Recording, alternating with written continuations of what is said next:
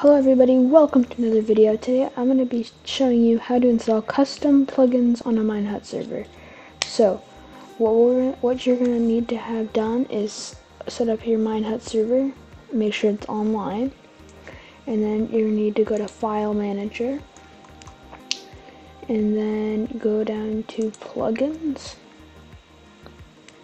and then here's all your list of plugins and plugin jars, and all you're gonna do is click upload file, select files, and then you click your jar file for your plugin.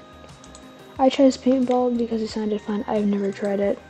This is just for test, and it says successfully uploaded files, and then you can double check this by going down here and finding it.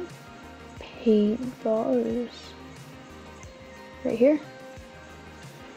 And yeah, and then all you're going to want to do is now is restart your server, and it'll install the plugin and make sure everything's all good. And yeah, I'm going to cut to Minecraft to show you that it all works. So now all we're going to do is we're going to type /plugins and paintball battle. See, it's right there in green, which means that this means that it's installed and is ready to be used and works. So yeah.